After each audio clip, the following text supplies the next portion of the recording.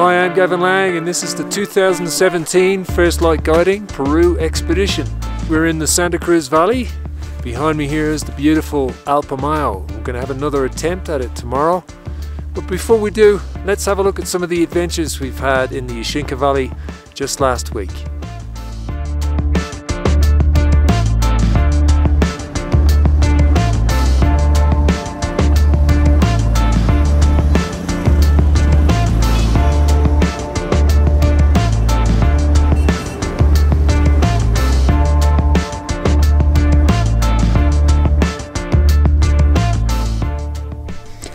I think that clarity and focus, it comes from being out in the mountains and having objectives that are completely different from day job objectives.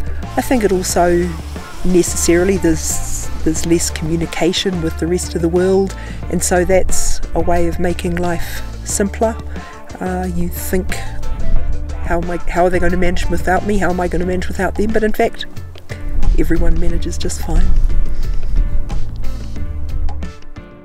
I had been climbing in the Himalaya a long time ago in 1980, and I liked the idea of going back and doing some overseas climbing, preferably somewhere I hadn't been before, so the Cordillera Blanca, in fact South America, the Andes. I've never been here before, and something that wasn't a big mission, something that was more tailored with several objectives and small group, one-on-one is great, and just an opportunity to explore a new area and climb objectives that feel right, and that's exactly what Gavin offered, so that worked out beautifully.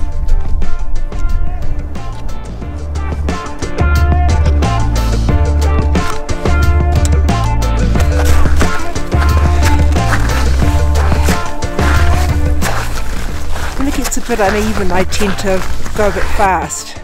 Then I get the dry heaves, and then I know it's time to ease back a bit. But we're only less than 50 metres from the summit now, and it's looking really good.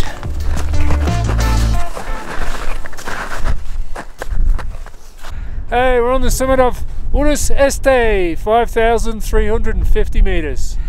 And as you can see, the weather's changing.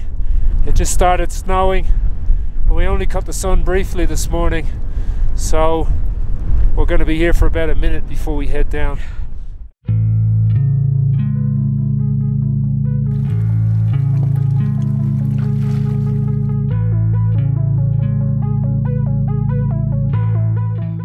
Bit of a rough start. I had the dry heaves for the first couple of hours, but they seem to have settled down now. And we've just popped out into the sun, and it's just one of those perfect times to be in the mountains where everything's beautiful and there's sunlight sparkling on the facets of the snow crystals. And we're looking across at Rangrapalka, and then up here is Ishinca.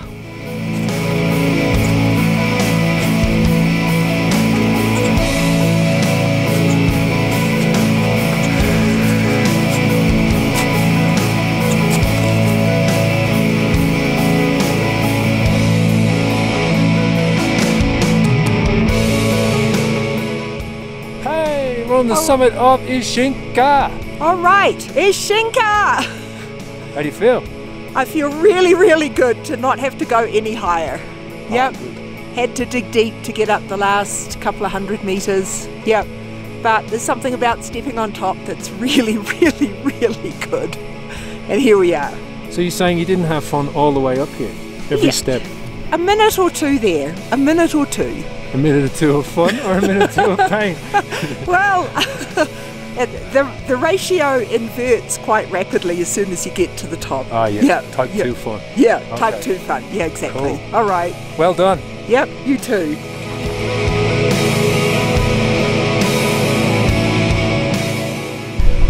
Okay, this is our 4th day based in the Ishinca Valley. Very, very windy morning, blustery morning, so we've been busy packing up. So it's been kind of wearing doing everything in the wind, but now that we're setting off walking, the wind's dropped a bit, and so feeling good. Fairly heavy loads. Mine's not too bad. I bet Gavin's is a real stinker.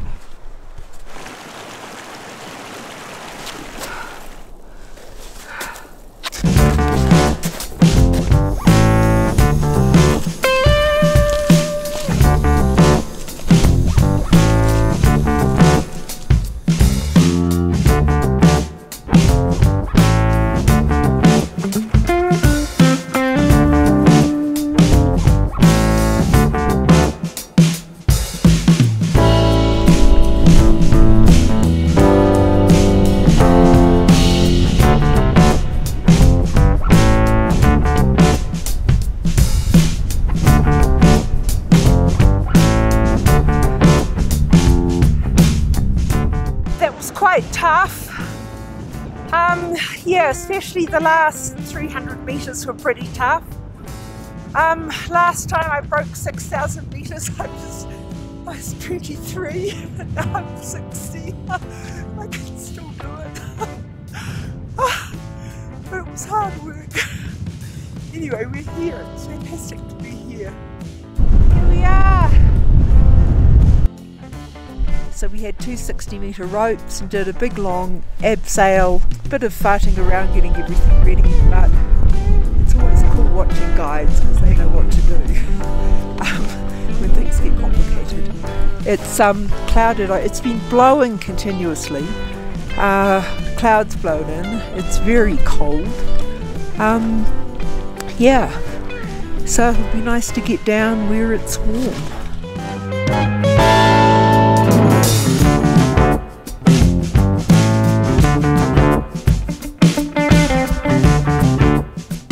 When I'm actually in the moment, I'm not scared at all. You know, it doesn't matter if it's steep or stepping across big crevasses or looking down a big drop. It's just focusing on what you have to do, which is basically focusing on each step. When you're actually confronting it, it feels different because it's real, it's hard, it's tough. When you're anticipating it, you're anticipating the high points, but when you're actually doing it, you've got to dig in every step of the way. And that's what always creeps up on me. My enthusiasm is always somewhat ahead of reality, but when the reality bites, I seem to be able to do it.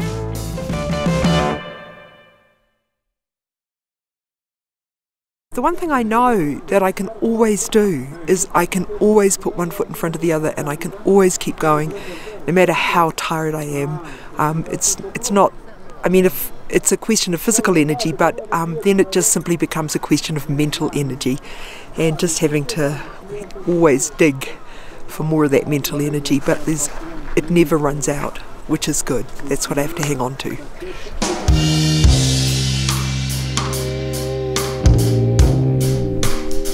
How are we going? Good. Well, we can see Alpamayo, but it's getting dark. Yep. I think we'll get some grand views tomorrow. Yep.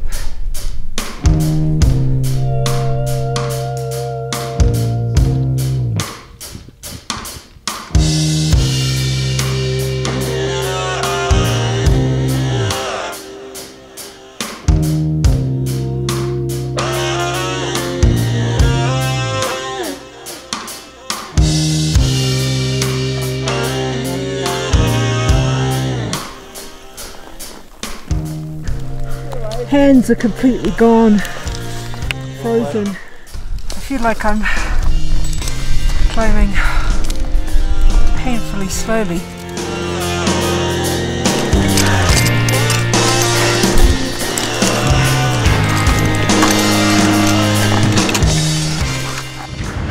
Well, we're on the summit, and he's 30 metres away.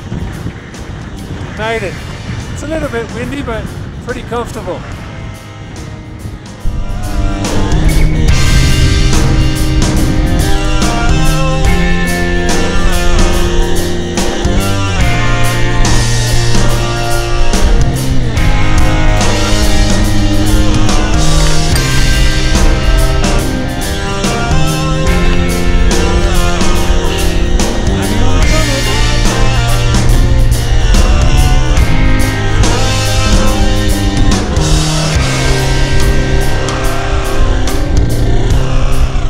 You know, usual story, focus, focus, focus.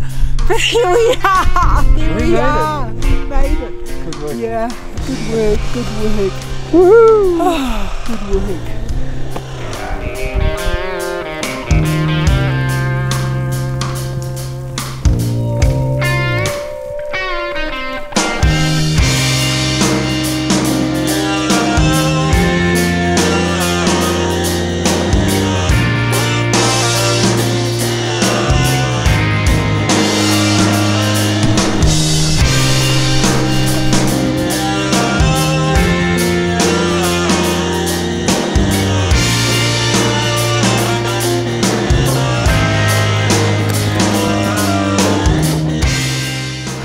highlight was probably the second to last pitch, just realising, you know, it kind of goes up and round the corner and then into this tight little narrow groove. And on that second to last pitch, realising that we were nearly there and it was really, really going to happen.